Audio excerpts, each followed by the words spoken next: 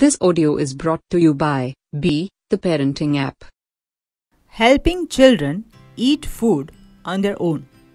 When a grown-up child of 4 or 5 years does not eat food on their own, it is a matter of concern. Actually, the training of a child eating on their own should begin in early years. When the child is of the age 6 or 7 months, he or she tries to put everything in the mouth, and that is the age when the child is eager to eat on his or her own. At this time, the parent does not allow, thinking that the child is too young to eat on his or her own and will create mess like dirtying clothes or floor. They think that the child will take longer time.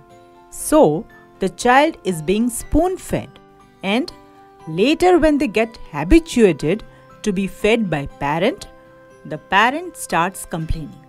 So, the whole approach towards feeding needs to be changed. Child should be allowed to eat on his or her own even when he or she creates mess or takes time.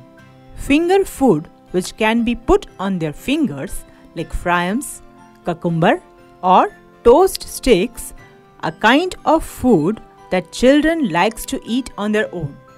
Make food interesting for them and gradually they will develop the habit. Of course, developing a new habit is going to take time and you will need to be patient with your child.